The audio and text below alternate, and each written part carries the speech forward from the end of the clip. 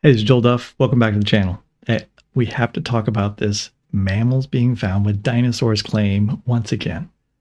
I say once again because a couple weeks ago, I made this video right here. Here's the cover slide of it. This Answers in Genesis lie needs to stop. And I used that word lie and I explained why I thought it was necessary to use such a strong word.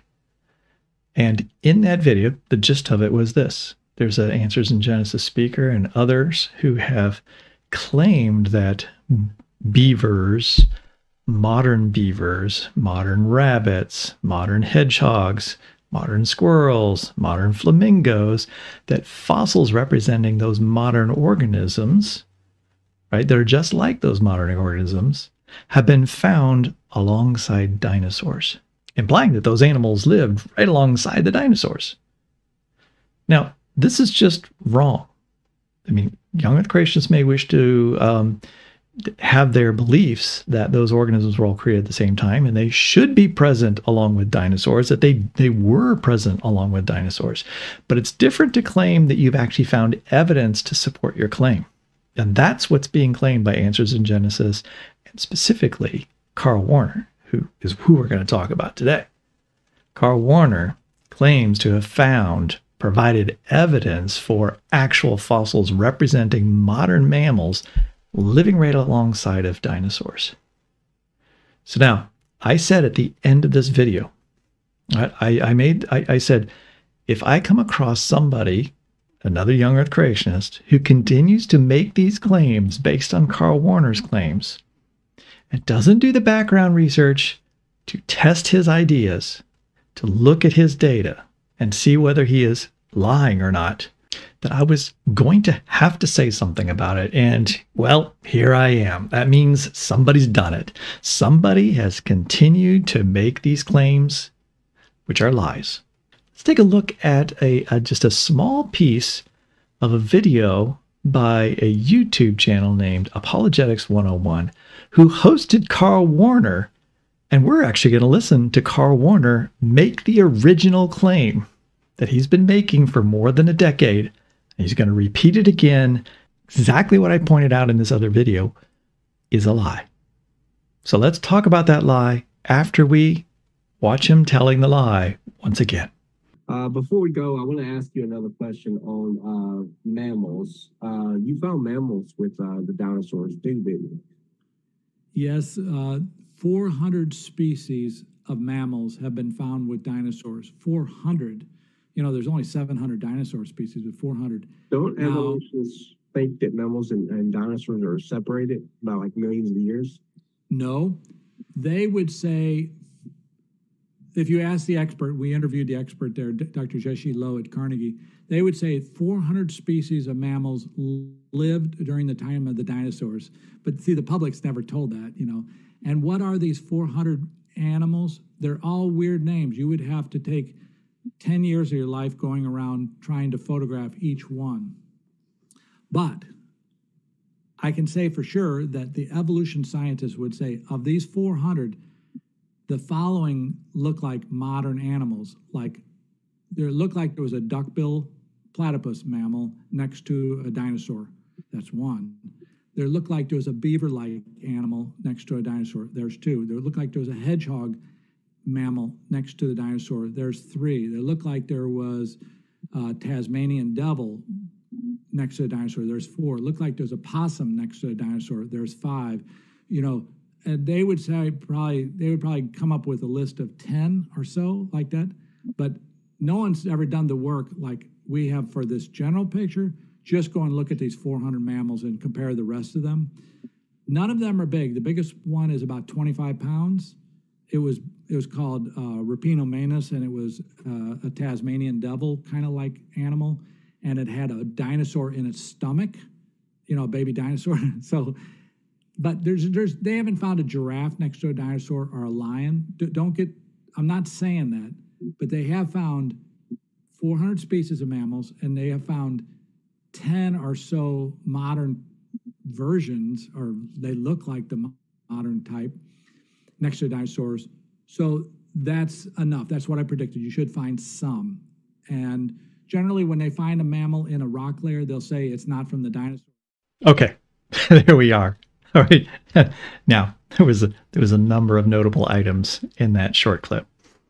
Okay, so do you catch that? We've got Carl Werner is claiming that there are 400 or so species of mammals that have been found alongside mammal fossils found in the same layers of rock that dinosaur bones have been found. I'm going to say that's a relatively accurate statement. I don't know exactly how many different mammals it is now, but 400-ish sounds very reasonable. He went on to say that he's trying to contrast that with, like there's only 700 dinosaurs. So it's almost as if mammals and dinosaurs were almost equal numbers.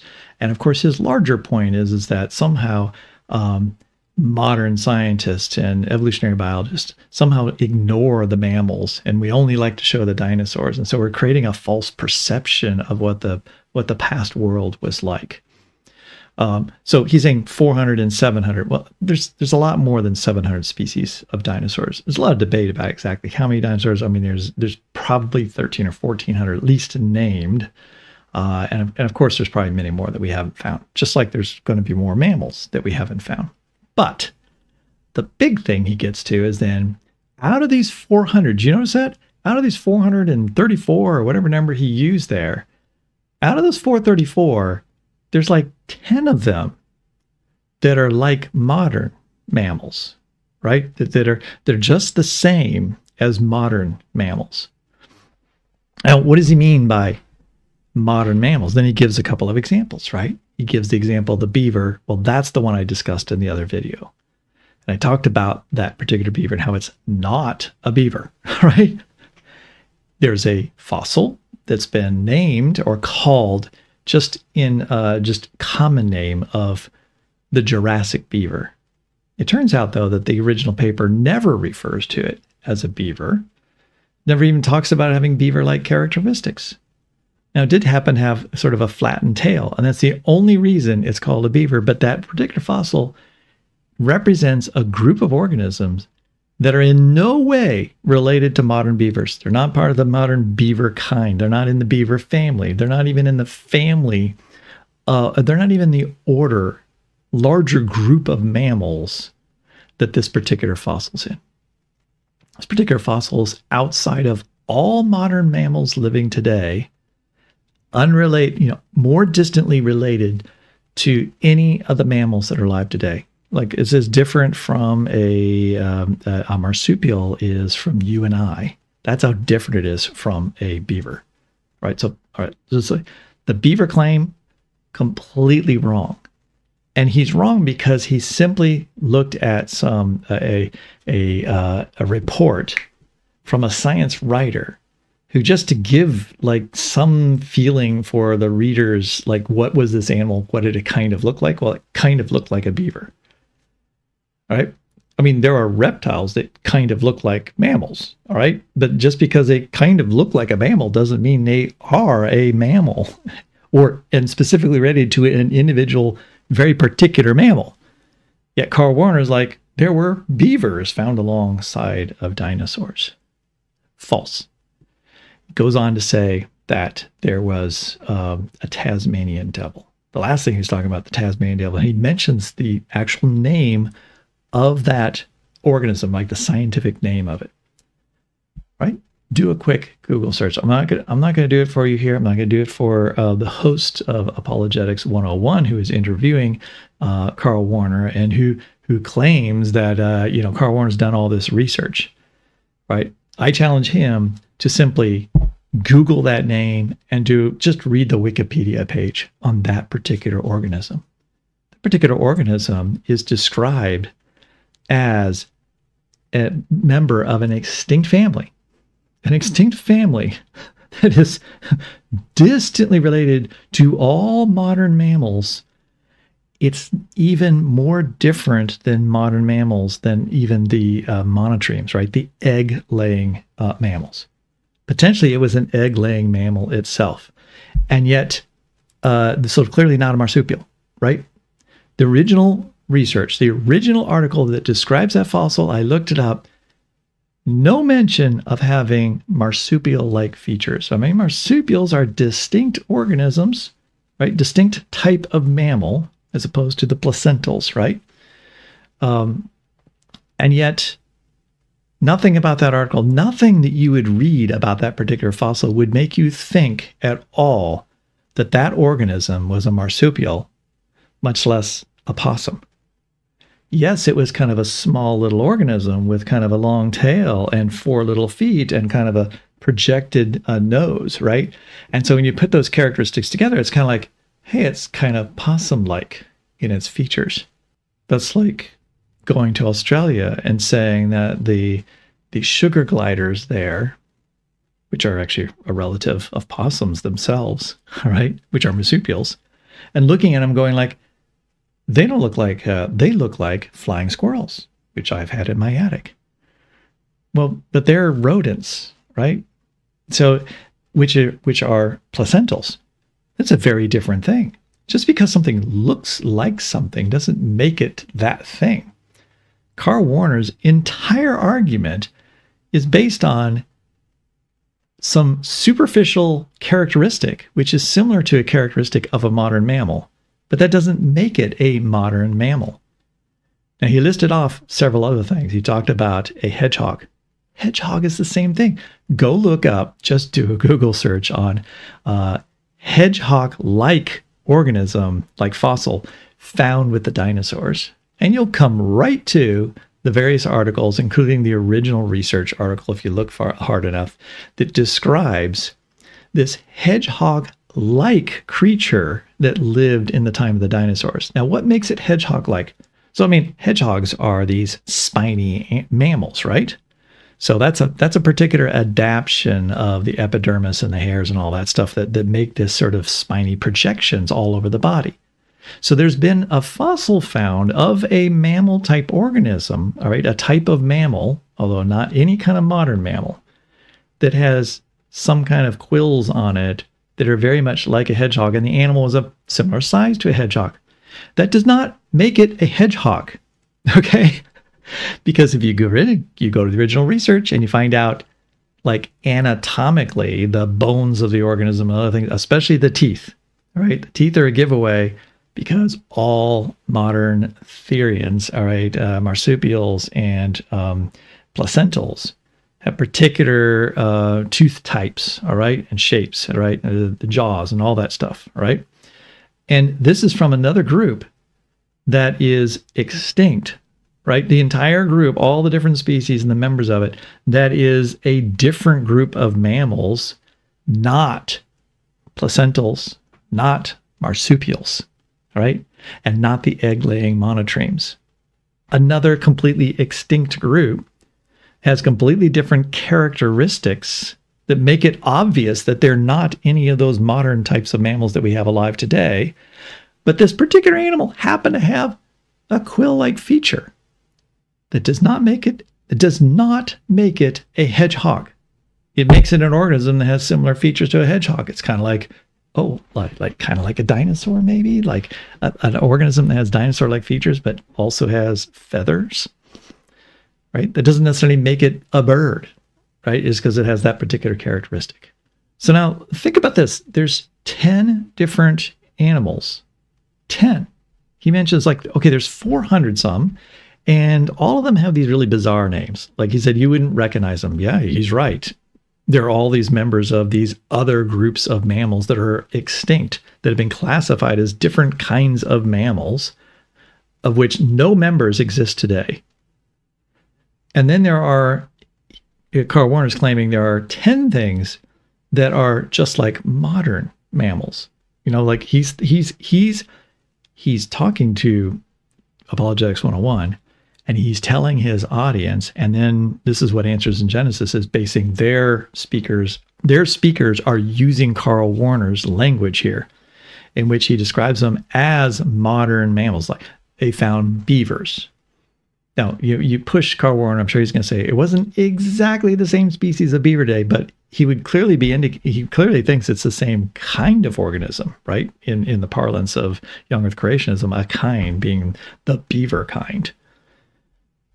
There's no way that this organism is in the beaver kind. If he were to really study the original literature, he would agree it's not the beaver kind. And I can tell you there are other young Earth creationists, including those at Answers in Genesis, if they were consistent with their own literature, that have identified that particular fossil as being a member of the Docodonts. But the Docodonts are a group of mammals, kind of like saying monotremes or marsupials, a group of mammals completely extinct. And Answers in Genesis recognizes that as a family, as a kind, an extinct kind of mammal. So you can't call those modern mammals and say that they're like something that you would recognize. Maybe I should show you some of those other groups. I've been talking about some of those other groups. Let's take a really quick look at some of those other groups, and then we'll wrap this up, because this doesn't have to be a big deal. I'm just saying these are lies. Right? Carl Werner is, it's hard to say he's not lying, because he certainly has heard people like myself and many others point out exactly what I'm pointing out to him. If he's unwilling to look at that literature, if he's unwilling to actually examine the evidence, right, then he's willfully remaining ignorant, right? And he is allowing himself to lie, and sort of, I guess, maybe claim he's not lying because he's ignorant, but he's portraying himself as an expert, right? He's acting like, I've looked at all this stuff. I've traveled the world. I've spent years studying this stuff. You can't say you've spent years studying this stuff and not have stumbled on the truth of these things, okay? Right? Not have understood that none of these fossils that he mentions, really, of the ones that he mentions, none of them are found, right, with dinosaurs.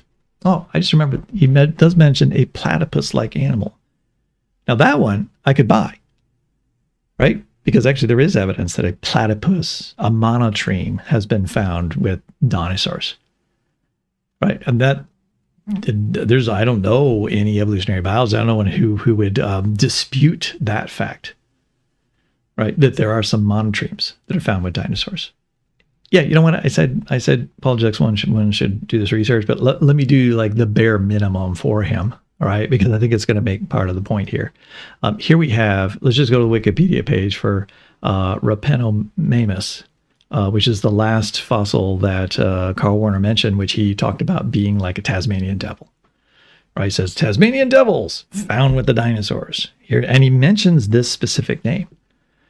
Right, so let's see, what does Wikipedia say about this? Well, Rapenomamus is a genus of opossum to badger-sized Gopaconodontids, right? Which is a type of mammal.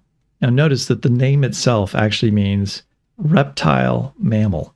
Yes, like, because it has features that are similar to reptiles too, right? So, all right, was Carl Werner going to say that this is a reptile because it's described as reptile-like as well?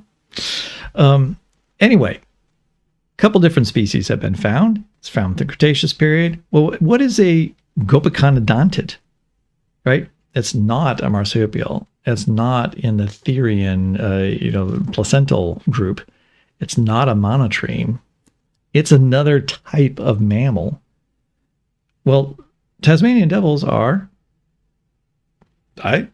They're marsupials. This is not a marsupial. Not described as a marsupial anywhere. Right? Now, it does kind of look like a possum, which kind of looks like a Tasmanian devil. Right? But just, that morphological appearance doesn't mean that it is one of those things. But what we want to do is we want to go to the mammal group. I just want to show you from Wikipedia. This is one.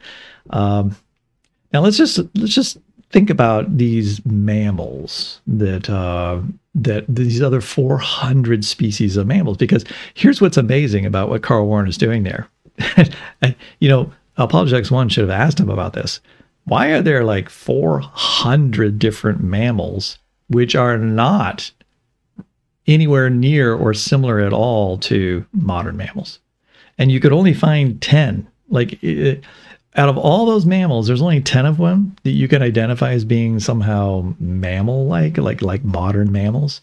And what I'm telling you is, out of those 10, all or most of them are nothing like a modern mammal. They're not related to modern mammals. They're not in the same kind of any particular kind of modern mammal that's alive today. All right. So what are these other 400 types of mammals? Well, you could look at this as in a broader group. There's many different ways that the fossils in mammals have been classified, but they all have a lot of similarities, based on the characteristics that have been identified. So you get this. You have mammaliforms, right? Everything that's like a mammal.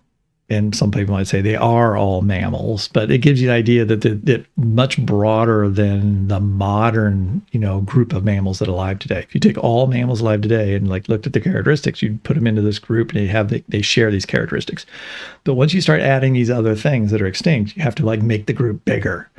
All right. So you have mammaliforms, right? So you have docodontans, right? The docodonta, and the docodonta would include this organism that has been called the Jurassic beaver,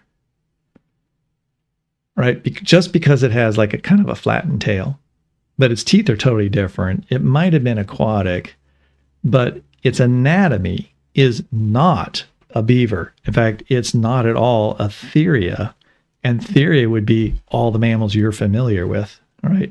Your marsupials and your placentals. Now, of course, there's the monotremes, but that's the duck-billed platypus. So that's a weird one, right? And echidna. So that's the docodonts. And there's many, many dozens of species that are known, and they're only known from the dinosaur time, right? They're only known from the period when the dinosaurs lived. And then I'm not going to go through these others. I've talked a lot about the multituberculata, which is a huge group with several hundred species. And notice they are not any kind of modern mammal. None of them are. They're all considered in a completely different group, all of which are extinct. Now, some of those survived after the dinosaurs went extinct, but most of them lived with the dinosaurs. It was one of the dominant, most common form of mammals during the time of the dinosaurs. But none of the hundreds of multituberculate species which we know of are alive today, and we don't believe they have any descendants. Right? They're all extinct. And then you have this Gobiconodontids, right, which we were just talking about, which is this thing that Carl Werner is calling a Tasmanian devil, except that, again, it's not in the theory. So the theory is all your modern mammals, right? And then there's other groups too.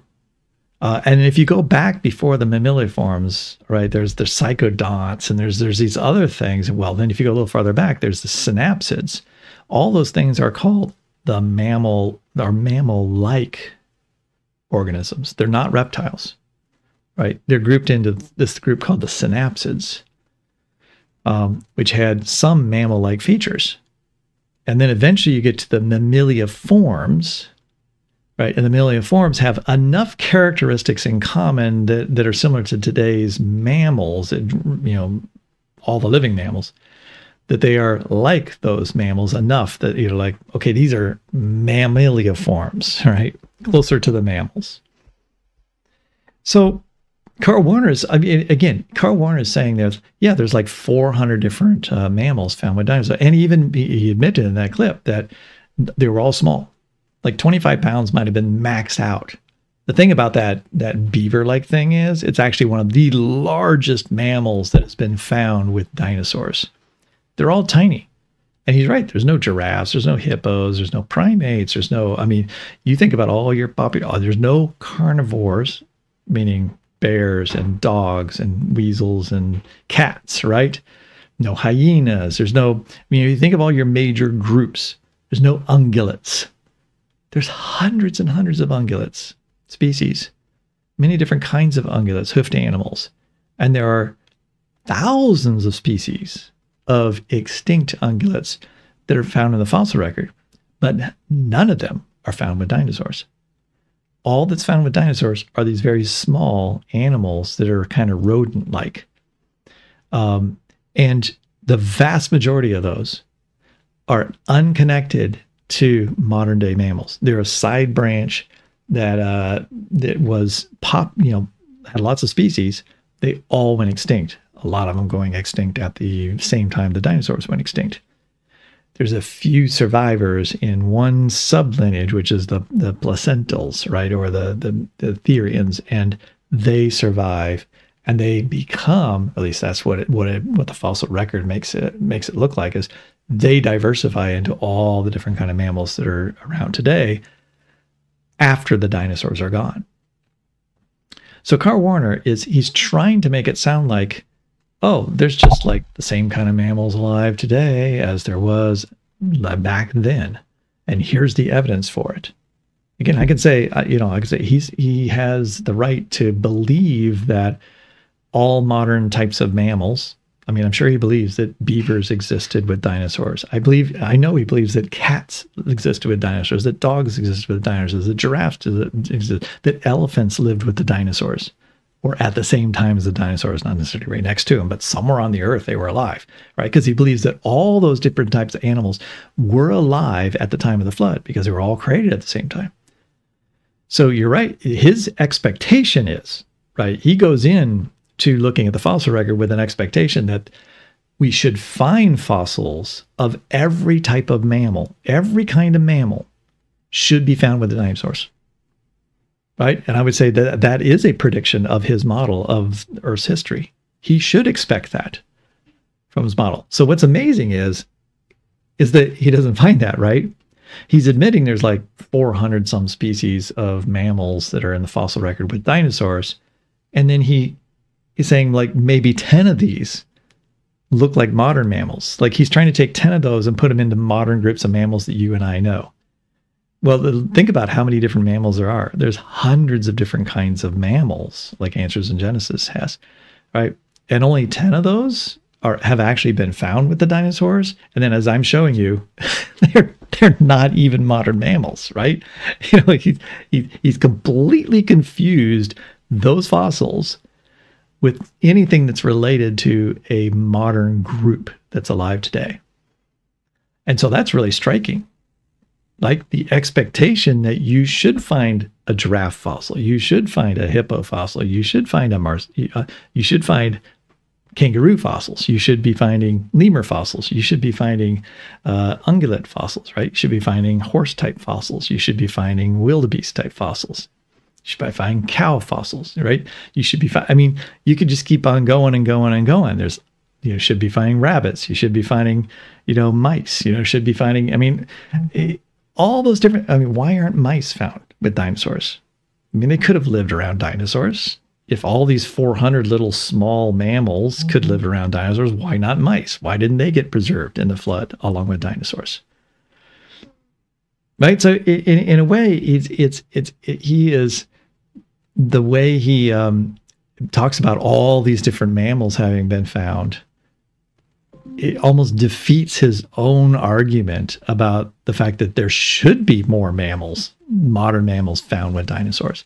It should be shocking to him how few have been found. Anyway, let's wrap this up. Yes, Carl Werner has been promoting this myth for many years, more than a decade. And he claims to have done research, but his research seems to be looking at a popular press article that has a title that says, a Jurassic beaver found.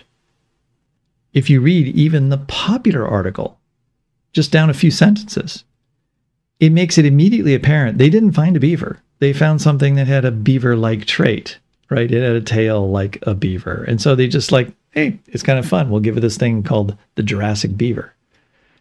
And then if you go to the original, I'm beating a dead horse now, but if you go back to the original research, it doesn't even mention a beaver at all. It doesn't even try to compare it to a beaver. Why hasn't Carl Werner figured this out?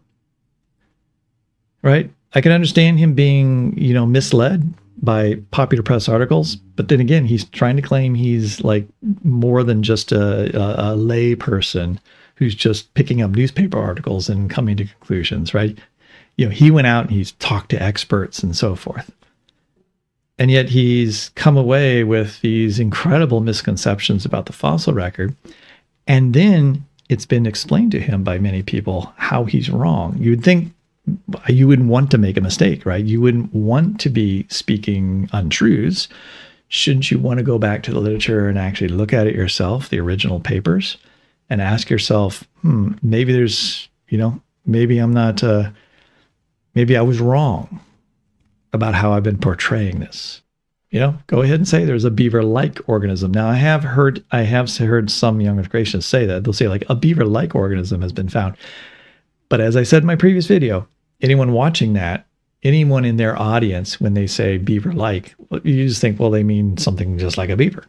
But this one thing wasn't like a beaver, really. It's like, in taxonomic sense, is nothing like a beaver. It's not at all related to a beaver. And yet you leave the audience with that. I mean, certainly Apologetics 101 absolutely believe this guy, because I've had a comment exchange with him. And in that exchange, he basically says, Carl Werner, proved that there are mammals in the fossil record that are he used this word, exactly like mammal species or mammals alive today, right? Modern mammals alive today, there are ones that have been found in the fossil record exactly like them. He used that word exactly, right? That is utterly wrong. He hasn't done the research. I didn't expect him to do it. He has a guest on and he's asking them questions and he's listening to what this guest is telling him. And that's what he learned from this guest, right? So Carl Werner, you might say, well, that's not what I meant, but he certainly was willing to allow other people listening to him to believe that's what he's saying. I think that's lying. Right? I call that lying because that's deception. It's intentional deception when you do that. Okay, the saga of the fossil record and whether modern mammals have been found with dinosaurs, I'm sure will continue because I don't see Carl Werner changing his tune. This is like his whole story. This is his whole shtick. He's devoted enormous amounts of time, books, videos, all kinds of stuff to this. And I've seen no evidence of any introspection on his part and ability to be reflective about what he said at all. So unfortunately, this particular myth is going to be perpetuated.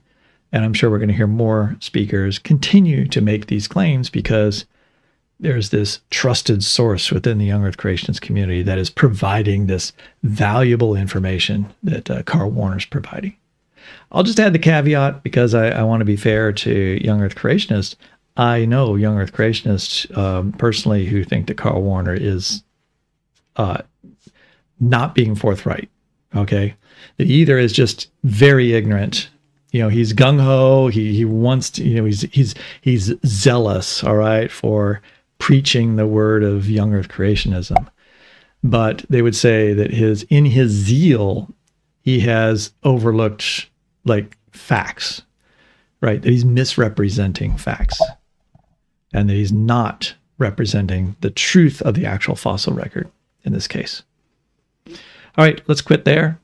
I had the feeling I'll be making another one of these videos because the next time I see this, I'm going to have to call it out again.